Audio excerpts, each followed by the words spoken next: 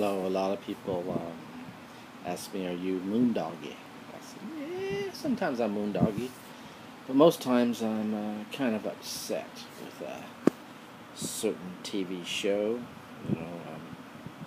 Some things just passed in the courts for California and on the federal scene that lets people be who they want to be. But now we have the crazies. I call them the crazies, the religious nuts, the Taliban of the West, the Taliban of the United States. They don't know who they are, but we know who they are. They're commonly called conservatives.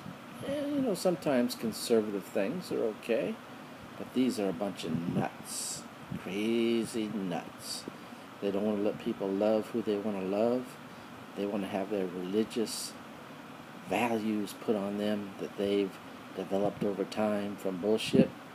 And bullshit from bullshit equals bullshit. So let's just let people be free. Thank you.